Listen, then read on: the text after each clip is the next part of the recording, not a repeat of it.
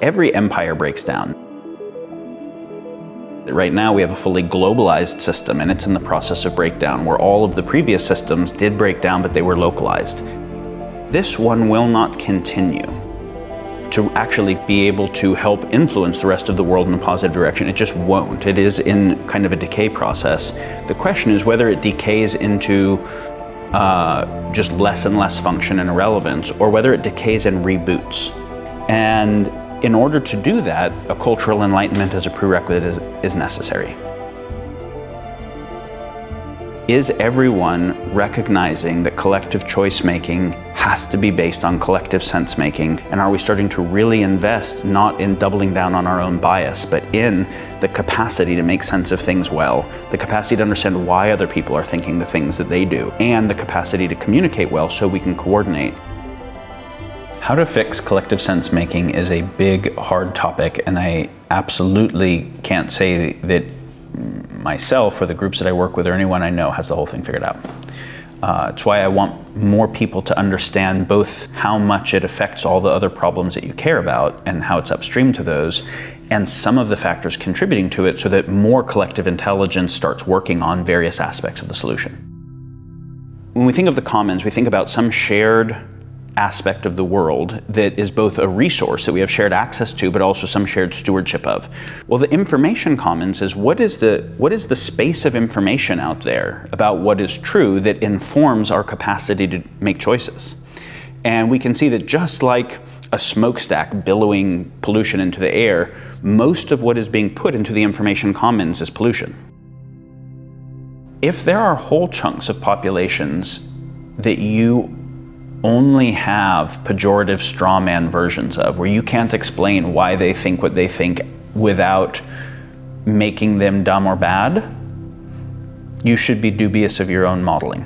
Take in the news that they're taking in for a week, right? For a day. Go to Mother Jones for a day if you're on the right. Go to Breitbart for a day. Take it in and try to seek, if I'm continuously getting this, and what are the issues that I face as a being if I really put myself in that person's shoes? And it's not just so you can empathize with the dumb people, it's that there's some actual signal that you might have been missing. Most all of the positions right now have some signal and a bunch of noise. So we want to be able to seek to understand so we can actually get the other humans that we need to be able to coordinate with, and that we can get the parts of signal. We can be able to see where there's signal and noise, and we can start to synthesize the signal across the space. If you feel a combination of outraged, scared, emotional, and very certain, with a strong kind of enemy hypothesis orientation, you have been captured by somebody's narrative warfare and you think it's your own thinking. Even if you win at a local battle, whatever technologies you use to win, whatever social tech or infotech or whatever you use to win, the other side will reverse engineer and come back, and you're just escalating an arms race. You're not moving towards real shared sense making and coordination.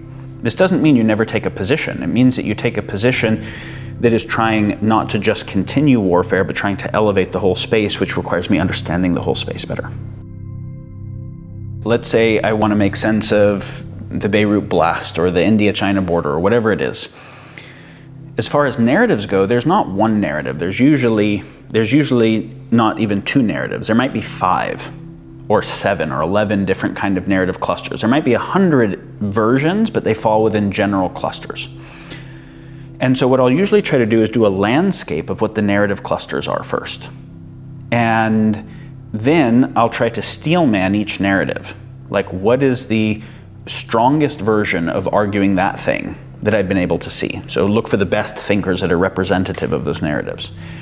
In addition to reading across the space, actually seek the more well-grounded and complex views as opposed to the more trending ones. I want to find the thinkers that seem most earnest and most well kind of educated and thoughtful across the space. And then I want to see where people who have deep expertise and earnestness disagree, and then I want to explore the basis of the disagreement. So basically, these are a few steps that I would encourage for people on their own to seek to understand the narrative landscape better, to seek empiricism better, to try to be able to not reject or take entire narratives, but be able to look for partial truths, to be able to try to aggregate signal across the space, to be way more comfortable with uncertainty. And that's uncomfortable in a way to say, I don't understand the world I live in. Even in the most consequential areas, I just don't understand it. At least that, I actually feel safer because I know that I don't have confirmation bias making me understand it wrongly. I at least have a chance to increase my understanding when I say I don't know, because the moment I think that I falsely know, now I'm not even going to be able to learn well.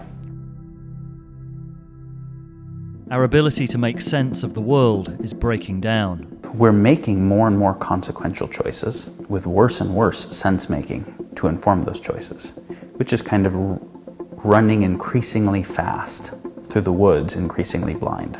Over the last 2 years, Rebel Wisdom has interviewed some of the world's top thinkers.